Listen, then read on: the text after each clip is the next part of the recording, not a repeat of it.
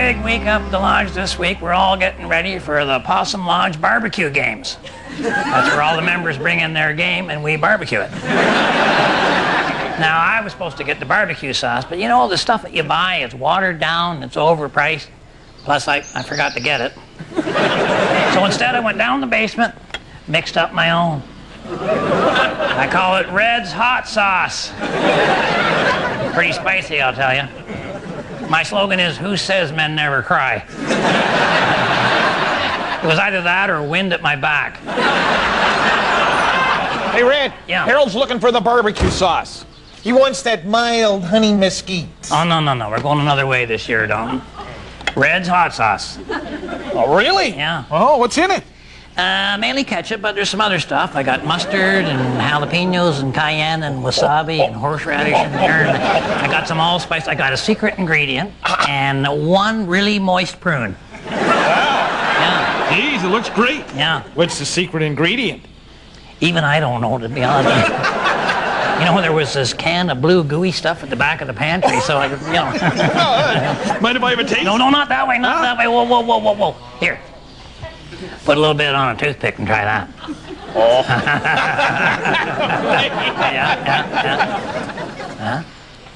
Yeah. Well. Yeah. You know, that prune gives it a nice... Yeah. Oh, boy. Yeah. Whoa! Yeah. Whoa! Yeah. That's good. That's really good. Yeah, I'm telling you. Yeah. Excuse me. You guys. I don't know what's going on. Have you got a problem or something? Because my loins are overheating. I'm here for the barbecue sauce. What's this? That's barbecue sauce. That's barbecue sauce? Very much so. Okay. It doesn't look like mild honey mesquite. No, it's something a little different. Very much so. Harold, you're the one always complaining that I never try anything new. Okay.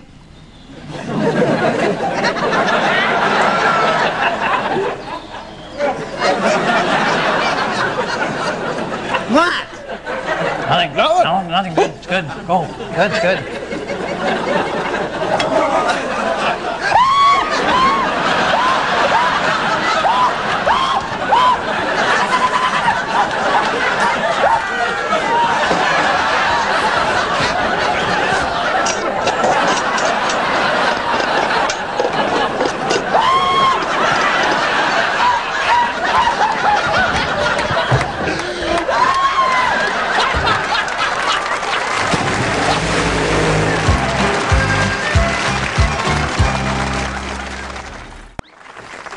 Well, the barbecue games were so successful, we're taking Red's Hot Sauce to a whole new level. We're going commercial. But it's not enough to have the product. You also have to have the marketing. I mean, where would Paul Newman's salad dressing be without Paul Newman? Eh?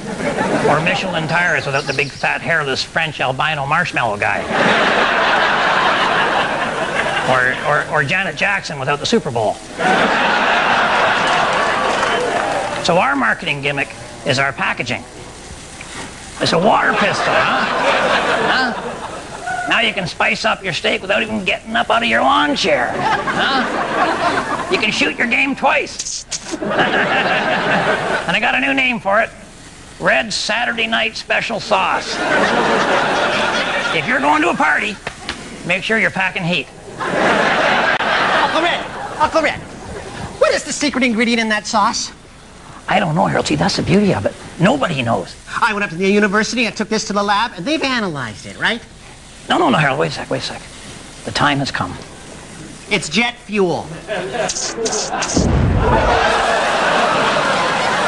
Wow. You cannot sell that sauce! People don't like blowing up. Okay, first of all, that's a generalization. And secondly, we're not going to sell it as barbecue sauce. We're going to sell it as gasoline additive. We're going to make a killing, Harold. Exactly!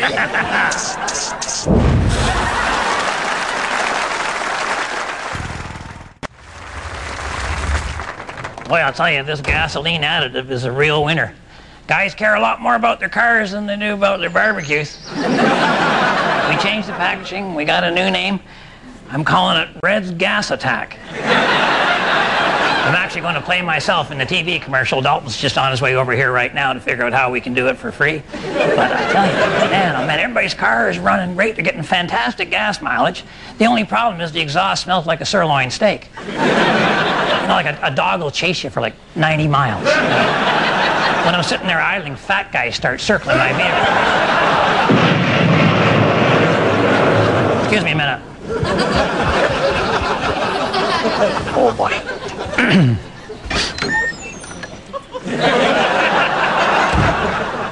Red, I need to talk to you. What explosion? I didn't hear anything. That was my car. That was my car with your gasoline treatment in it. That was the loudest backfire I've ever heard. Oh, sure. It was exciting and it smelled a bit like ribs. But it blew my engine. Boy, that is unfortunate. Yeah. Now what are you going to do about it? Well, how about a lifetime supply of the... No. No. All right. Well, okay, I'll replace your car. What was it anyway? Well, it was an 82 Reliant with less than 500,000 miles on it. Okay, I can get one, but you'll have to wait till garbage day. Meantime... Yeah. Lighten up, Dalton. Okay, the plan backfired, so did your car, but you didn't get hurt. Nobody was following you, were they? I don't think so. I don't know. Well, see? So there's no problem. Away you go. Go on.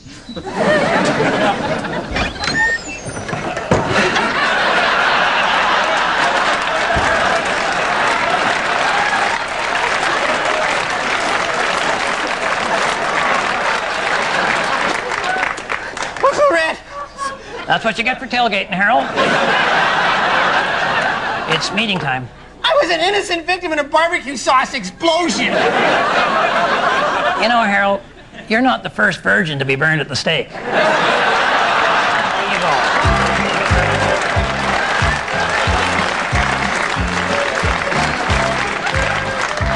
If my wife is watching, I'll be coming straight home after the meeting, and I am out of the barbecue business. I'm hoping maybe you and I can cook something up later now that I'm off the sauce.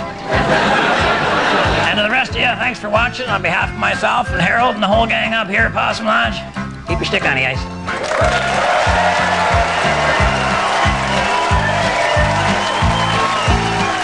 Okay, everyone, have a seat. Come on, sit down now. Have a seat. That's right. Everybody sit down. All rise.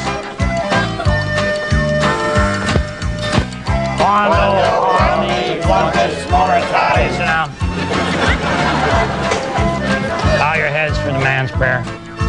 I'm a man, but I can change if I have to, I guess. Okay, man, it's all over with the barbecue sauce and the fuel additive, because apparently the stuff blows up. So I would suggest you get that out of your gas tank immediately, unless your car is a rental.